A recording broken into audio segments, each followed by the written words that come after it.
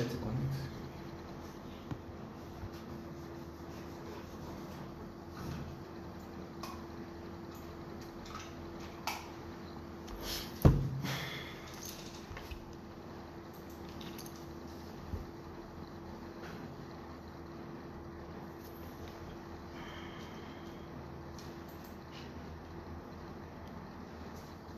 Okay.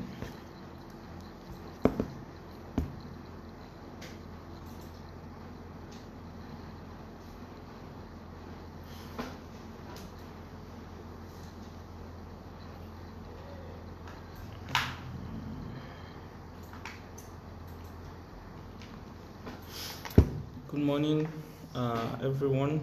My name is Femi Ajibade. I'm the legal officer of Citizens Gavel Foundation for Social Justice.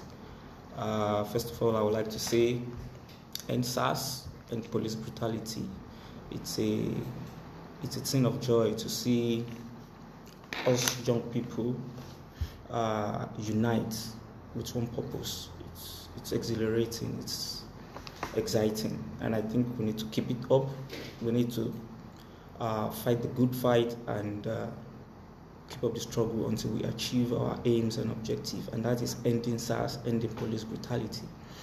And this morning we would like to discuss briefly our fundamental rights abuse, how to protect them, how to go about handling the situation when we are faced with fundamental rights abuses, police brutality, extortion. And I'm going to be sharing a few pointers for everyone in the simplest way possible. I will try to limit the legal jargons and, speak in a very simple way. Now I will be, speaking by answering some few questions. And number one is, when faced with the possible police brutality scenario, what are the important things to do? I know a lot of we young persons have maybe been faced with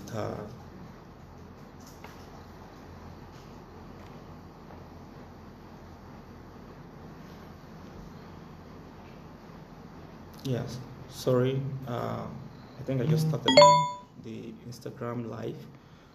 For people on Instagram, good morning. My name is Femi Ajibade.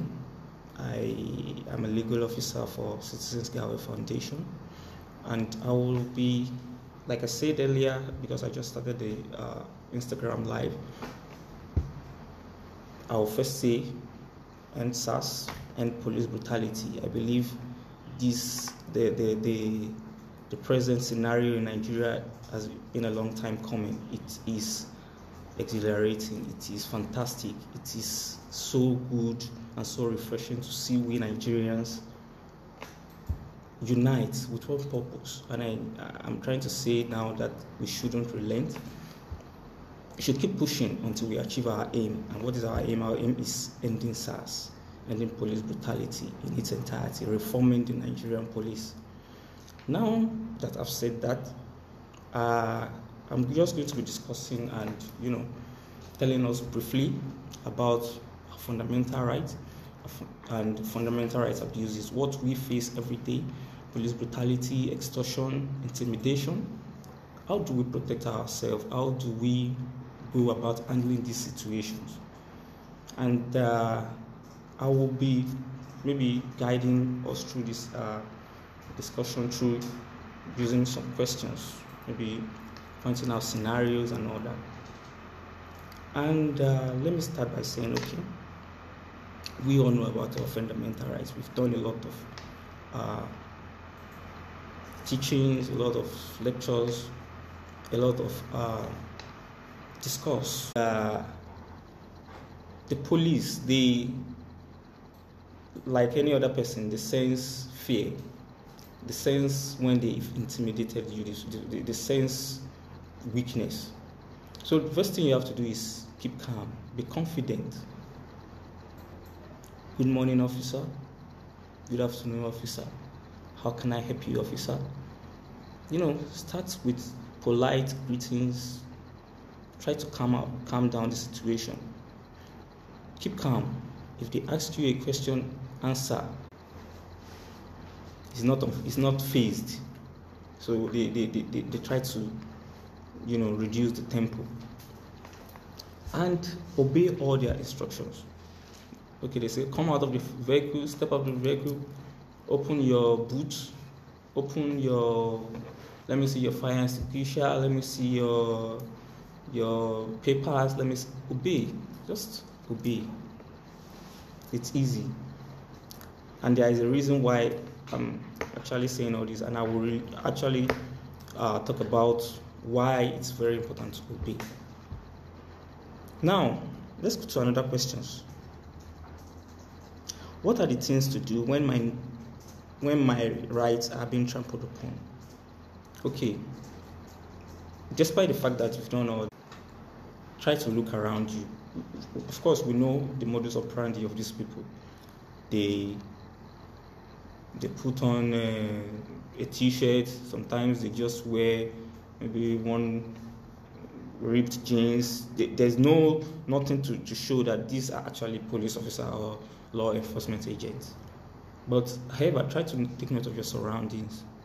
Gather all the information you can gather. Is there a landmark here?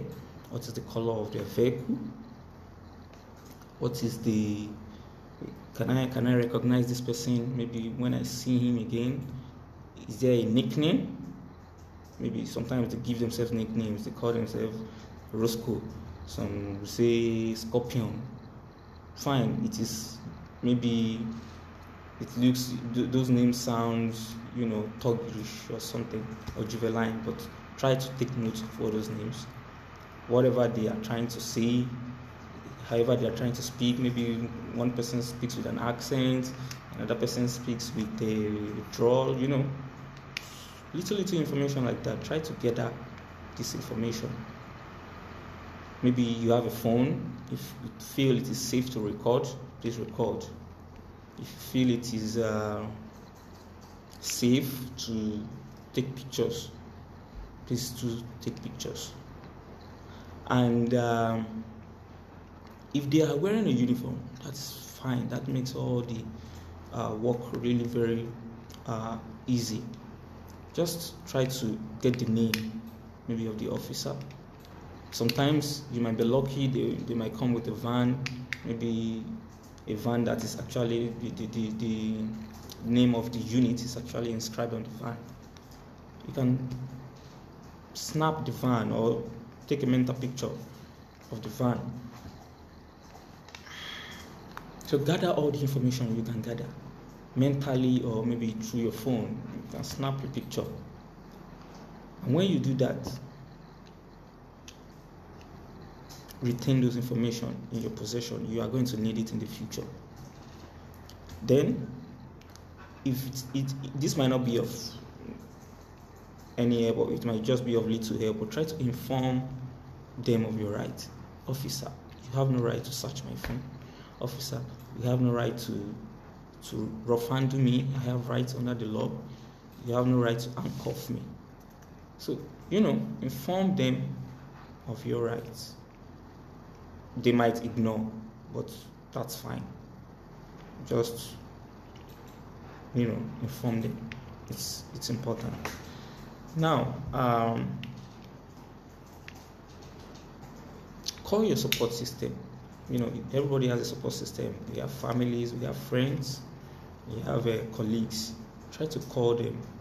Make sure that they know where you are, what is going on. That's very important. So, we have had stories about police picking up people, taking them outside jurisdiction. Sometimes they pick up someone from Lagos, take that person to Abeokuta, take that person to as far away as maybe Ondo State. So try to call your support system, try to make sure that people know where you are. It's very important. And call your lawyer.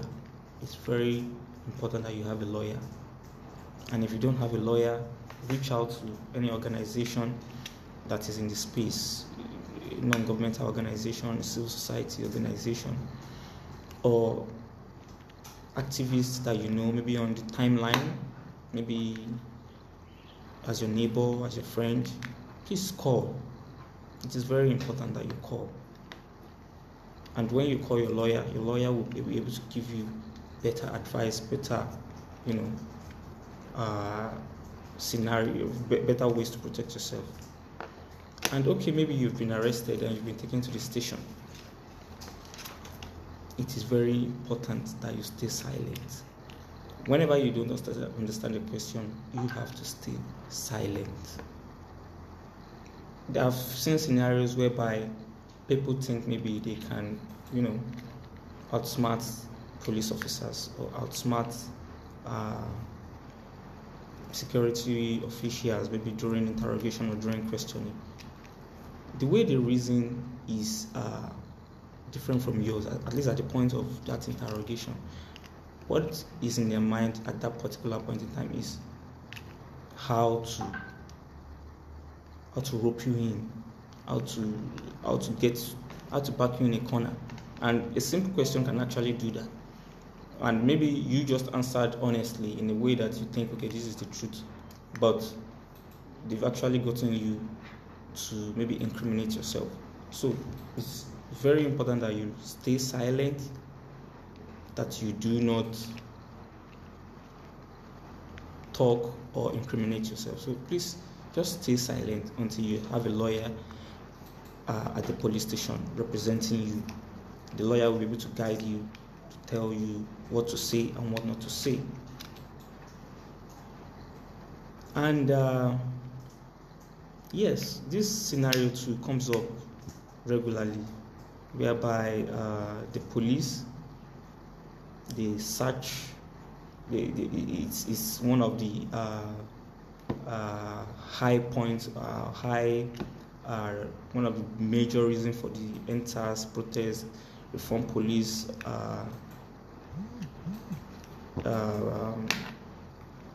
struggle, so to speak. They stop and search. Let me see your phone, let me see your laptop,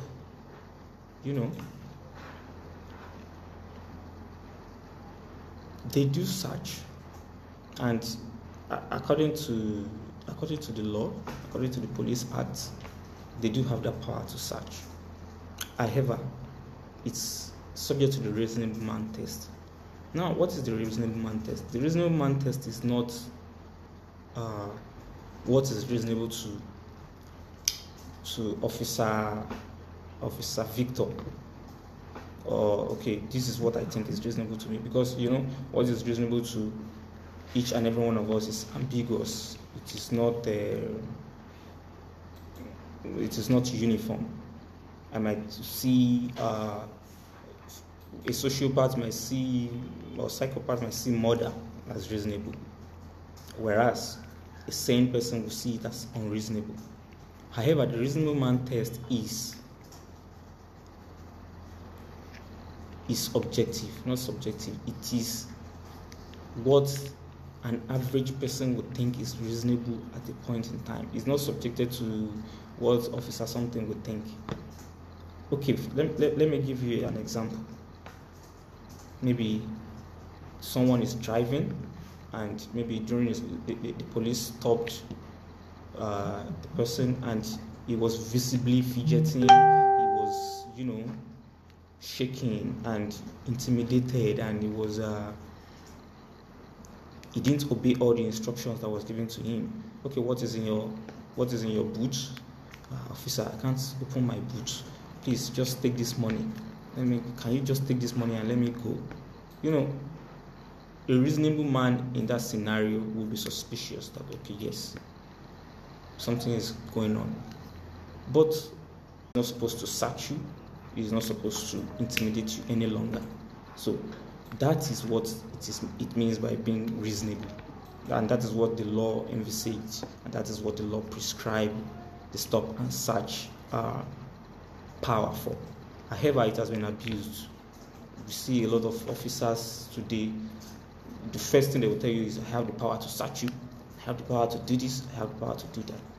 Yes, they can search your person. They have the power to search your person, and the person, if you are a guy, it's a guy that can search your person. And if you are a lady, the law prescribes that a lady can search you. Only a lady can search you, and not a police officer who is a man. Now, what about searching our properties, our phone, our laptops? They should get a warrant because it's our private property. It is. Fine, the law gives them the right to search if they reasonably believe that an offense has been committed or it will help them solve a crime. But when it comes to our properties, they have to get a warrant. It is important that they get a warrant. Fine. I'm saying this according to what the law says. What is obtainable in our society is different, way different. These people are not even, a lot of them, I don't know the kind of training they got. I don't know if they are educated well enough to even know what the law says. And even if they are, I don't think they care. So all this that I'm saying, they might not even, bother about it. They will say, hey, are you telling me what to do? I beg, come out. I beg, forget that one. Bring your phone. They start getting aggressive. So, what do? You have to obey. You have to comply. For your safety and for posterity, you have to comply. If they say bring your phone, give them your phone. Let them search. However, I inform them that this is in violation of my rights, and I'm going to tender a complaint to appropriate authorities. I'm going to tell my lawyer, and I'm going to make a complaint to your superiors. Then hand them the phone, let them do the search. If they are trying to extort you, like I said earlier, when I was talking about what to do if you're faced with a possible case of a possible scenario of abuse or extortion, gather all the information you can. You will need it. Gather it. Call your lawyer. Call your support system. Call them. Do this before they maybe switch off your phone or before they seize the phone from you. And okay, fine. They've extorted you. They've succeeded in searching your phone, taking you to the ATM, withdrawing the last couple in your account, and they freed you. You can still get justice. You can still get recompense. All you have to do is utilize everything I've said earlier, and gather all the said information that I said and give it to your lawyer. Your lawyer will know the next step. So now, like I said, I was saying, okay, maybe they are questioning, they are intimidating. You have the right to remain silent. In fact, you have the right to not say anything.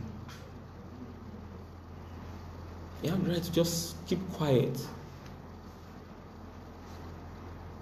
Just remain mute. No matter what. You are not obliged to speak. Just keep quiet. And sometimes they do this thing too. They arrest. They arrest in lieu. What do I mean by arrest in lieu? They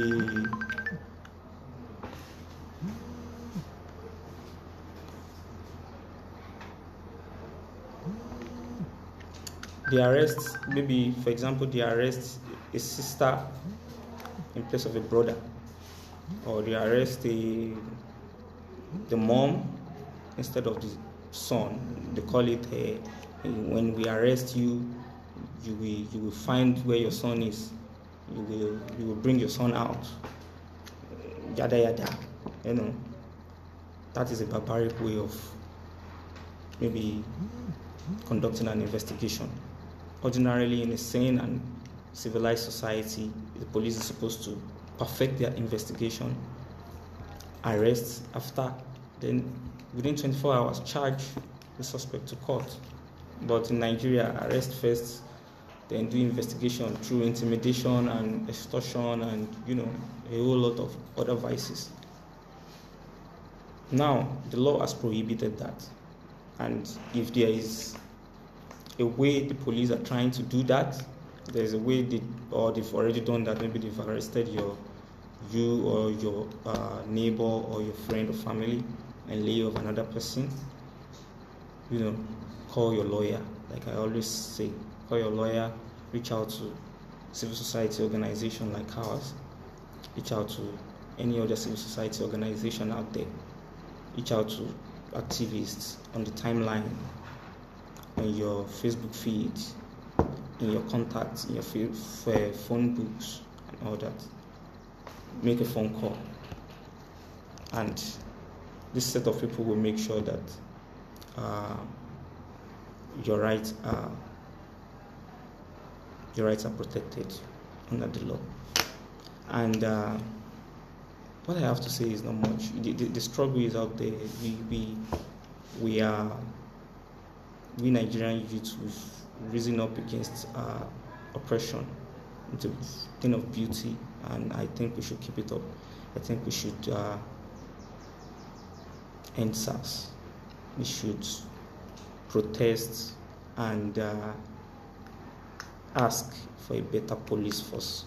We should ask for an end to police brutality, and we should, at every point in time, remember what I have said and use it whenever we are faced with this kind of scenarios.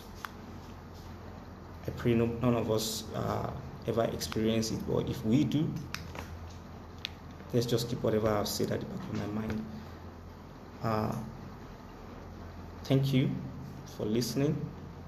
It's been a pleasure sharing these short tips with you guys. If you have any questions, you can DM us through our Twitter handle at Citizen Gavel, and DM us through Instagram, and we are on Facebook. So if there are any questions relating to what I've said, or questions relating to police brutality in general, or even maybe relating to your own experience, please just kindly contact us. Thank you so much for your time. I'm grateful. And let me say once again, end SARS, end police brutality in Nigeria. Thank you.